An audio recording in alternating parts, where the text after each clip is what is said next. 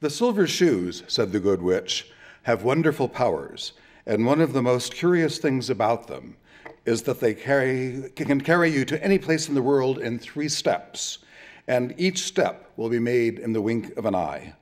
All you have to do is to knock the heels together 3 times and command the shoes to carry you wherever you wish to go." "If that is so," said the child joyfully, "I will ask them to carry me back to Kansas at once." She threw her arms around the lion's neck and kissed him, patting his big head tenderly. Then she kissed the Tin Woodman, who was weeping in a way most dangerous to his joints.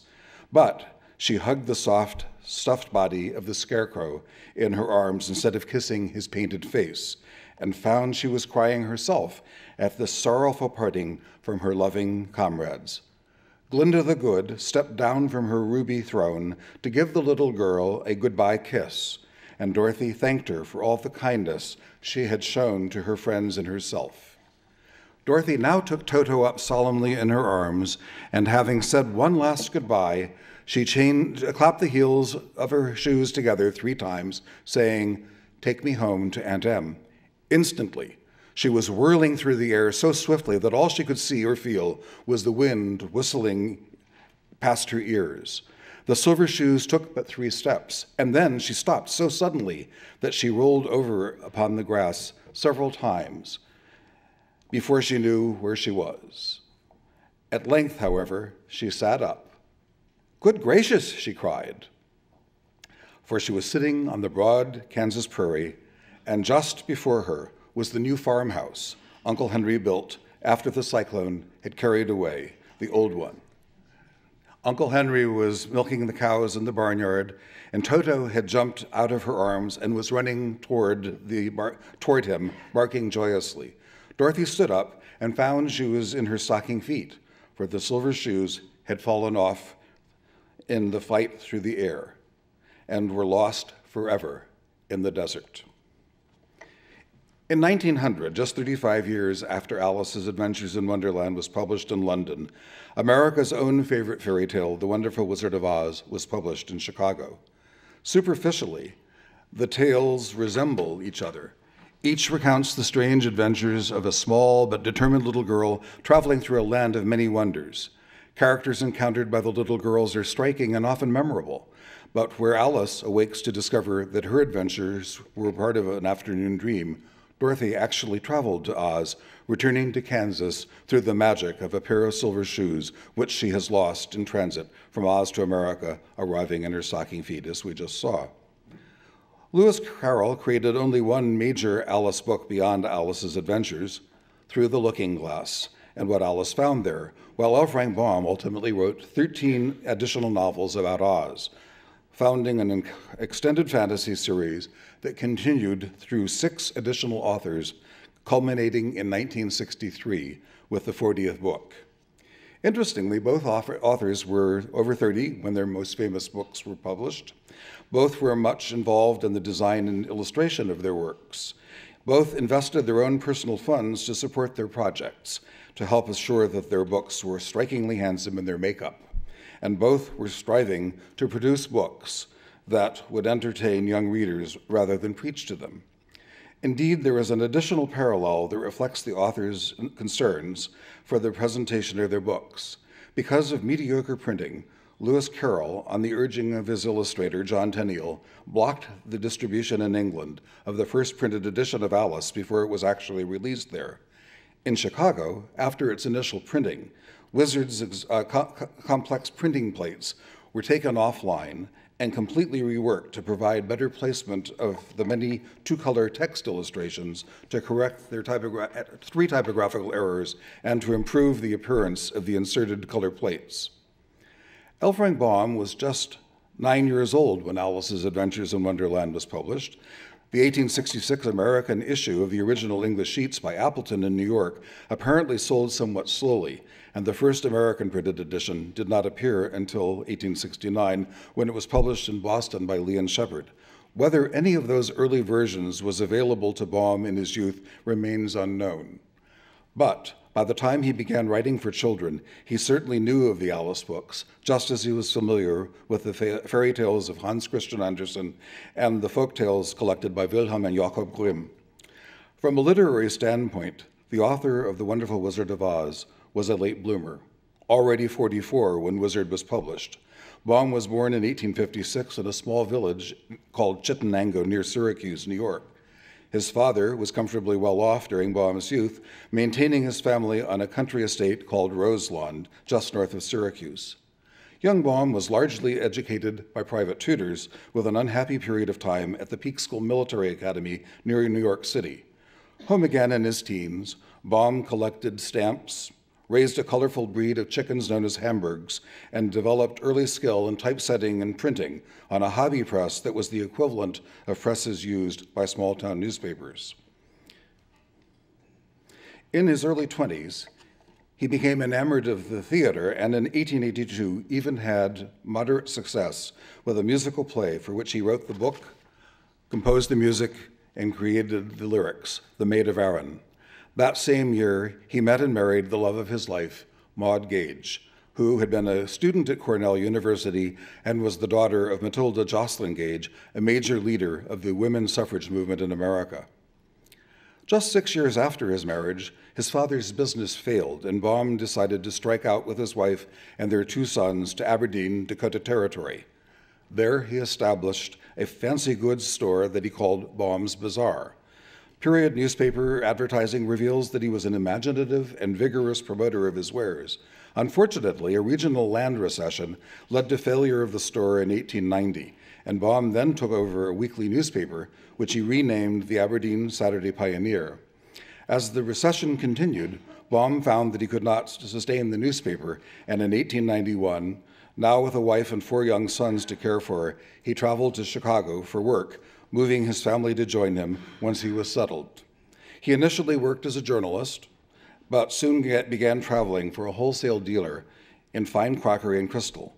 Seemingly, in his travels, he found that his sense of style and experience in display of merchandise, remember Baum's Bazaar, resonated with shopkeepers. By the mid-1890s, Baum, exploring enterprises that might permit him to stop his continual traveling, copyrighted 2 titles for children in 1896, Adventures in Funnyland and Tales from Mother Goose. In Chicago, he had joined several prominent clubs, and at the press club, he befriended a young publisher, Chauncey Williams, who was with Irving Way, a founder of a small publishing house devoted to producing well-designed books. These strongly reflected the arts and crafts typographic movement fostered originally by William Morris at the Kelmscott Press in England, and the closely allied aesthetic movement that promoted a somewhat cleaner, lighter sense of graphic design. Indeed, Way and Williams have the distinction of being the only American co-publisher of a book designed and printed at the Kelmscott Press. In 1897, Williams undertook 2 projects for Baum.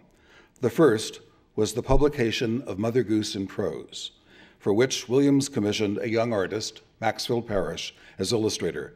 The strikingly handsome book, a large quarto in format, was a first for both author and artist. At virtually the same time, Williams also became publisher of an innovative monthly journal founded by Baum, The Show Window, a technical magazine focused on merchandising display, the first number of which was dated November 1st, 1897. Baum was not only the editor, but was also a major contributor of articles about merchandising, window, and store display. In 1898, Baum, now fully occupied with The Show Window, took time to produce a small book of his own verse, setting the type by hand. This modest by the candelabras glare, reflecting the arts and crafts design, was limited to just 99 copies. Friends contributed some of the materials for the book, including its 14 original black and white illustrations. 3 of the artists later illustrated additional books by Baum. Baum not only designed and printed the book, but he also bound most of the copies by hand.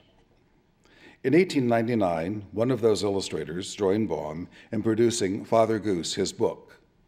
This book of Baum's nonsense verse they conceived of as being printed in colors throughout, in an era when most American children's books were still illustrated in black and white. Father Goose was a noteworthy innovation, and it became the best-selling American children's book of 1899.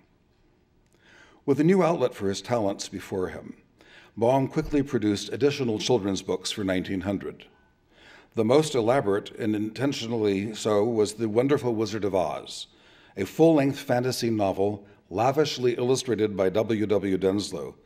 The text illustrations were printed in two colors throughout, in the colors corresponding to the themes within the story as it evolved.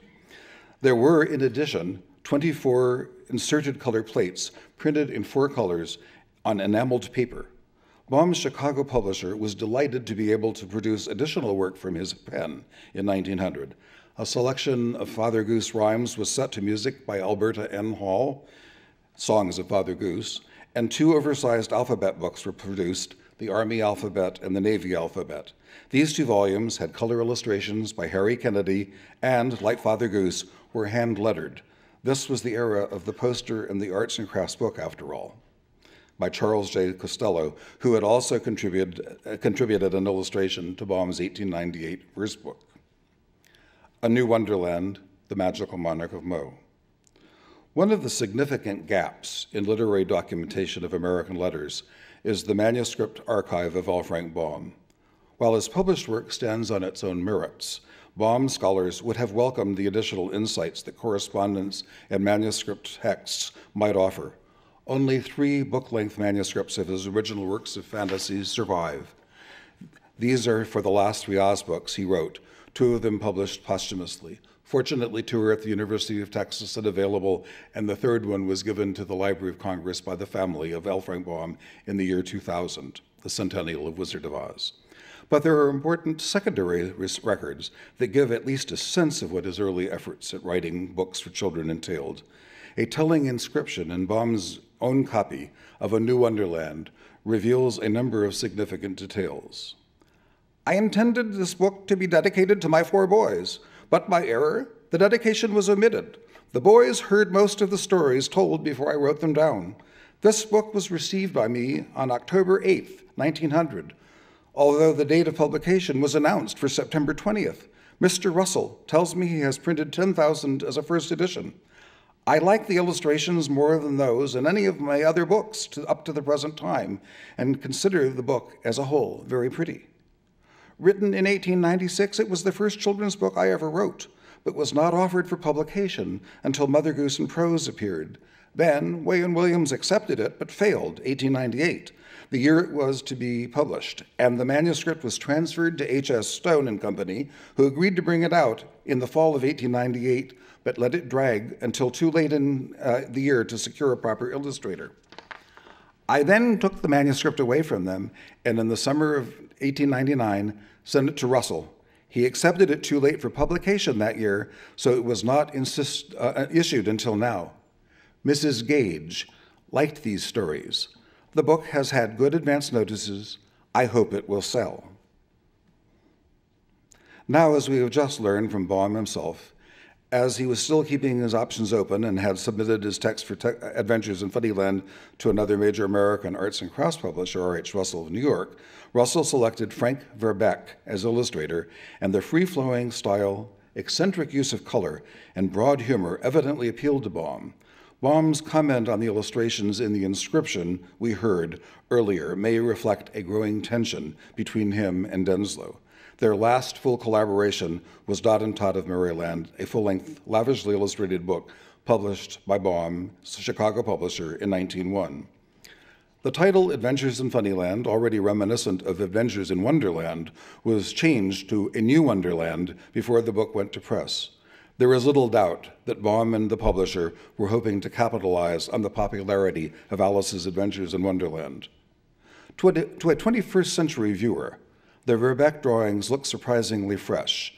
They have broad humor, something we know Baum appreciated in his illustrators, lively lines, and a flowing, almost Art Nouveau style. We can believe Baum's statement that he preferred Verbeck over that of his other illustrators, who had included Maxwell Parrish, Denslow, and Harry Kennedy. Although Russell did not reprint the book, the later life of A New Wonderland warrants a brief summary. In 1903, Bob Smurl published the text somewhat revised as The Surprising Adventures of the Magical Monarch of Mo and His People, shortened on the binding to simply The Magical Monarch of Mo, which resembled the alliterative title of The Wonderful Wizard of Oz. The Verbeck illustrations were reworked and recolored. Curiously, a sizable number of border illustrations by Verbeck not used in the original R.H. Russell edition were first introduced in the Bob Smurl edition. We won't dwell on them individually, but we'll scan them. I think they make it worth seeking an early edition of The Magical Monarch of Mo. Mo was reprinted in 1913 by M.A. Donahue of Chicago using the Bob Smurl printing plates. Bob's reprinted the book several times in subsequent years in a less ornate binding after 1915. Finally, in 1947, Bob's published a new edition with illustrations by Evelyn Kopelman, who had created fresh illustrations for The Wizard of Oz in 1944. In 1968, Dover published a new edition with a fine introduction by our own Martin Gardner. And I say our own, meaning both the Lewis Carroll Society and the International Wizard of Oz Club, because he was instrumental in the early years of both. This paperback, reprinted by the Bob Smurl text, so it does have these border illustrations that I'm showing you. This little slide here is the original 1900 version. This is how it was recolored by Bob Smurl, but used original color scheme of the color plates in A New Wonderland. So when you get the Dover version, you do have the 1900 version of the color plates. Quoting from Martin Gardner's introduction to the Dover edition of The Magical Monarch of Mo, there are several respects in which The Magical Monarch of Mo differs in emphasis from Baum's Oz books and his later fantasies. First of all, it is richer in humor of the Carrollian variety, humor that exploits outrageous logical impossibilities. An apple on a high branch is inaccessible because the tree's trunk has been sawed off from the branch and the trees chopped up for kindling wood. A wizard has morning office hours from 10:45 to 10:45. Perhaps it was this Carrollian nonsense that led Baum in the first book title to speak of Mo as a new wonderland.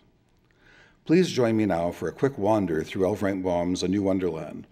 Baum aficionados in the room will undoubtedly catch a number of details that prefigure later elements in the Oz books. These are the Kopelman illustrations shown very quickly.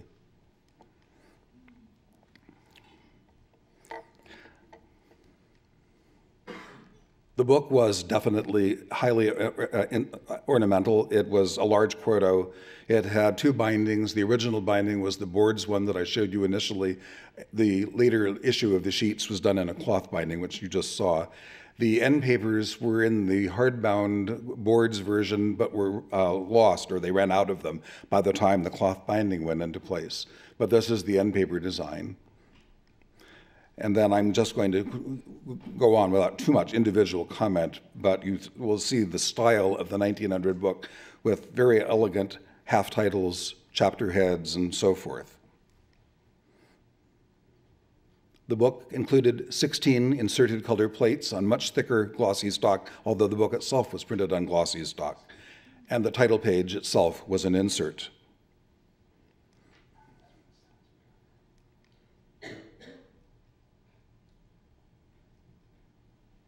So let us shoulder the burden of the book and move forward. The Valley of Funnyland, a dentist's delight, I fear. Everything they can possibly need grows on trees, so they have no use of money.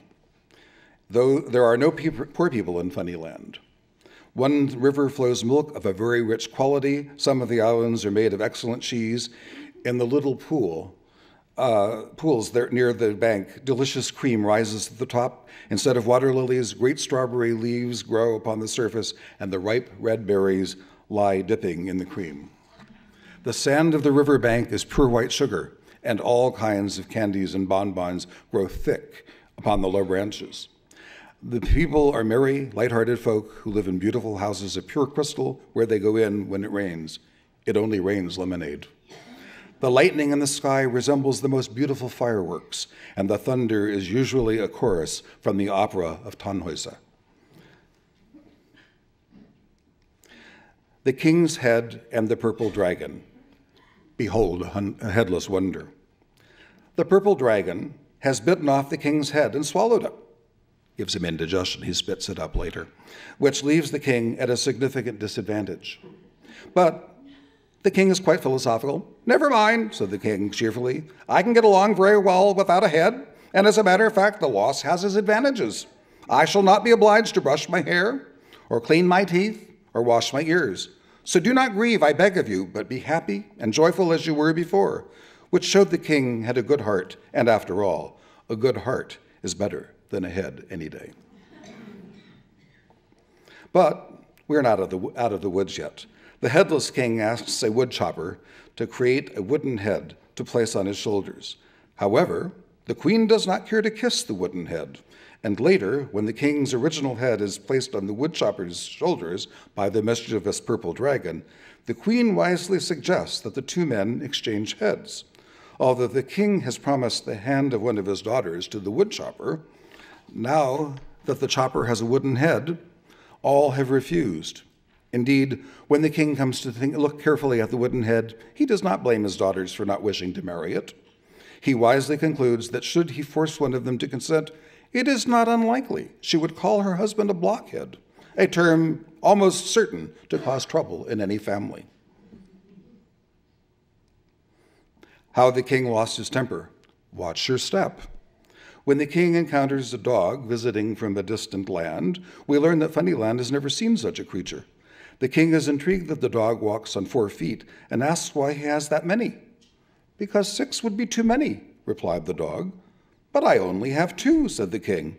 I am sorry, said the dog, who was something of a wag. Because where I come from, it is more fashionable to walk upon 4 feet. Whereupon the king decides to walk on hands and knees until it becomes uncomfortable. The dog becomes increasingly amused as the king loses his temper over his discomfort. Finally, exclaiming to the king, "See how foolish a man becomes who tries to be in fashion rather than live in nature as nature intended he should? You can no more be a dog than I a king. So hereafter, if you are wise, you will be content to walk upon 2 legs." The burlesque continues. After dinner, the king invites the dog to take a walk around the grounds of the royal mansion, but the king's boots begin to hurt his feet. Having been picked green, they have rubbed his toes until he has corns upon them. So when they reach the porch, the king asks, "My friend, what is good for corns?" "Tight boots," replied the dog, laughing, "but they are not very good for your feet."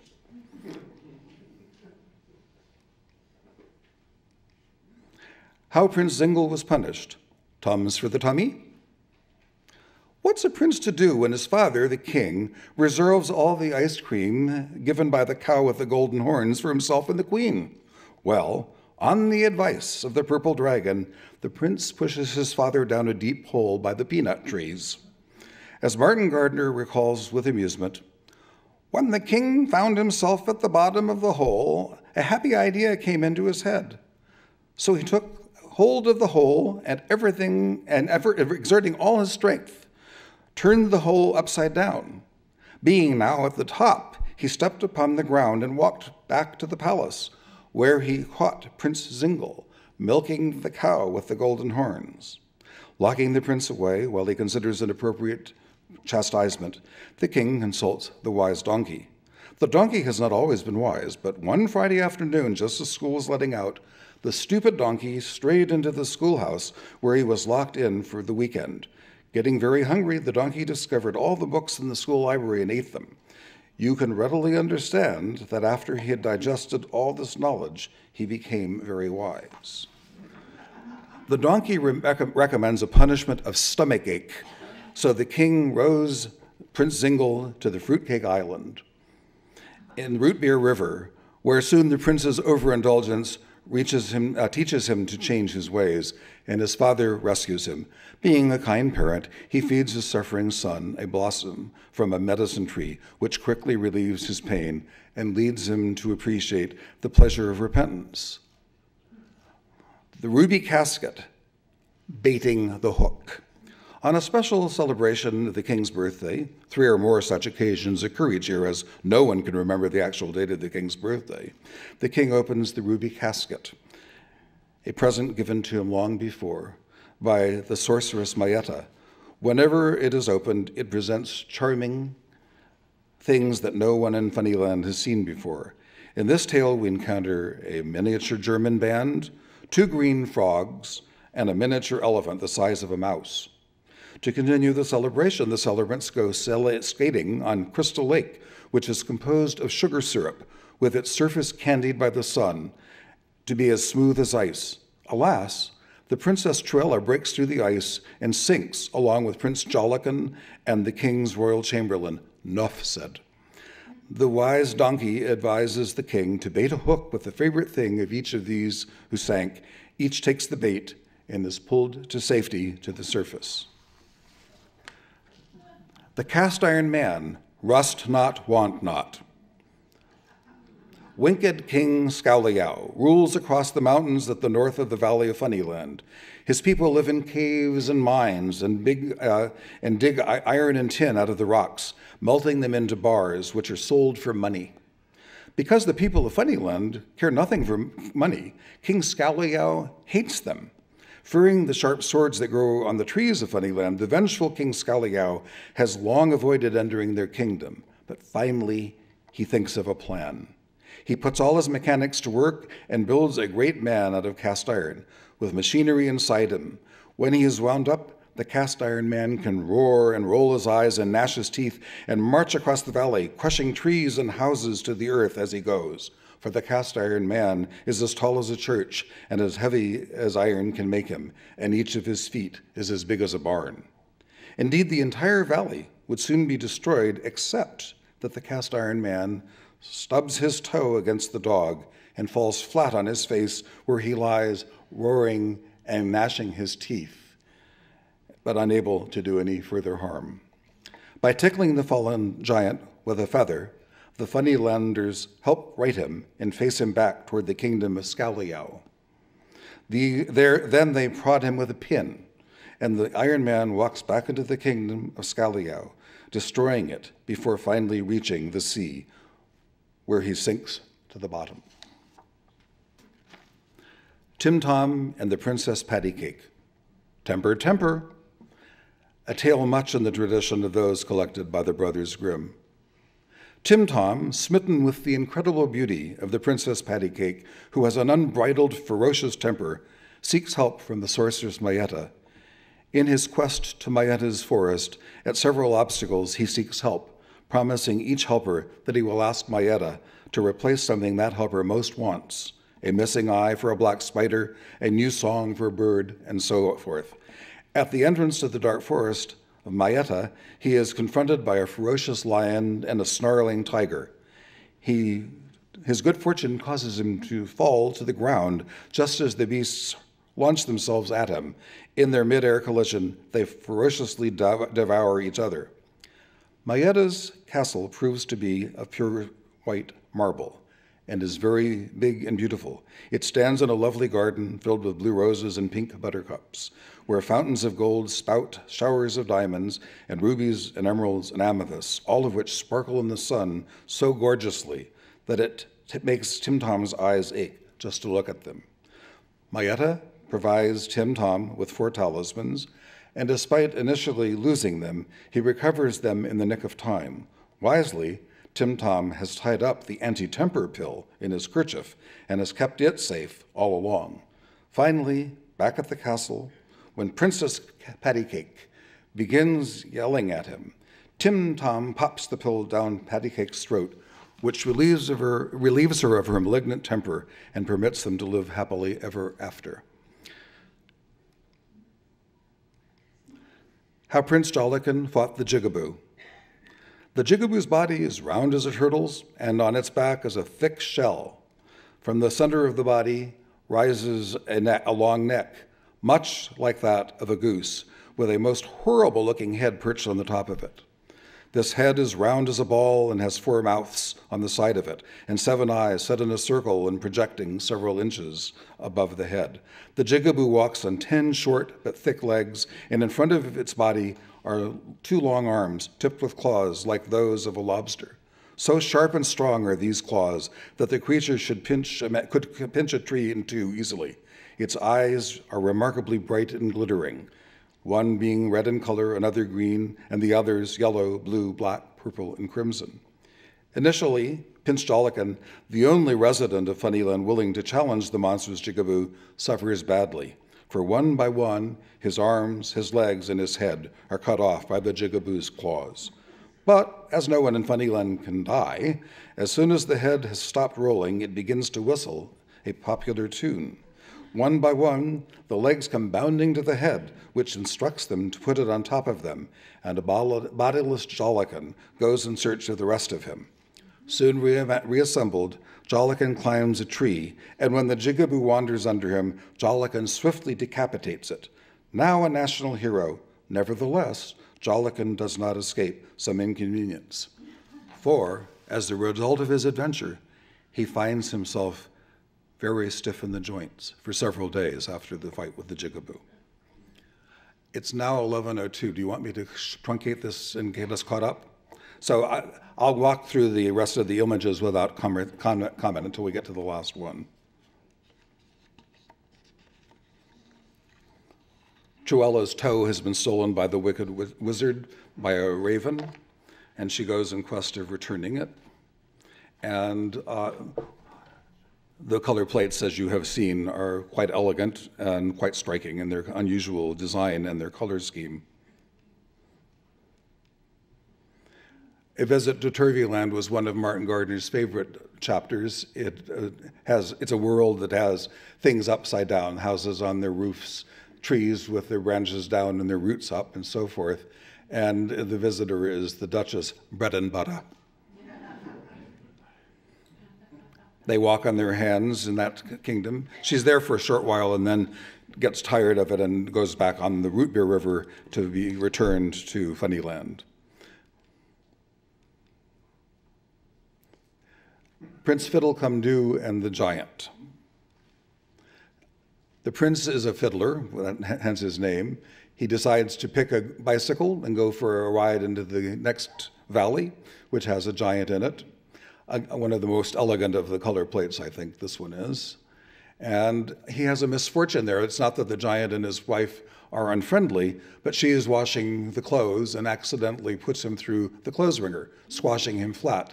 So the wise donkey suggests to his father that they blow him up with the bicycle pump. And they reinflate him. He's back to normal, more or less. And then over the years, as he eats heavily, he fills his swollen body until he's once again solid flesh. The civilized monkeys, I think of it as being a precursor to Planet of the Apes.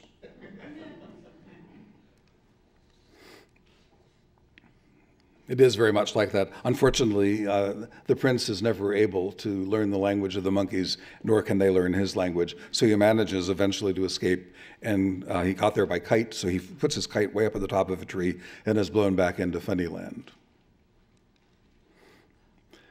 The fate of the wise men. Someone has been eating all of the plum puddings off of the trees, and the king asks the wise men who the culprit is. First, they blame the fox, but he has a perfect alibi and is released. Then they blame the hen.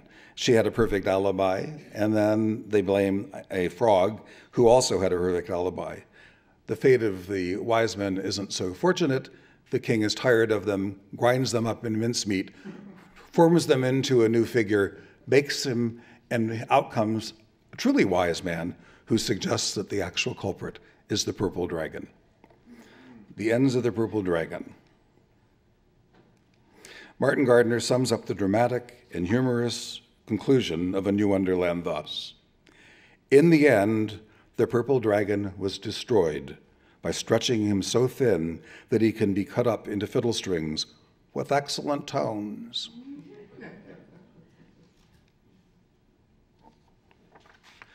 Our brief excursion through L. Frank Baum's New Wonderland provides an impression of his earliest work in writing for children. The book has whimsy, broad humor, surprising situations, and remarkable characters, but overall it lacks cohesion, and we can sense that there is really very little to connect one tale to another. What seems to be wanting is a sympathetic, motivated character to draw things together so that the book can have a focused narrative plot. We can be grateful that 4 years after the book's initial copyright of 1896, Baum had indeed found his way to producing just such a full-length narrative fantasy novel centered on a solid, plain-spoken child from Kansas, Dorothy, in what became his American classic, The Wonderful Wizard of Oz.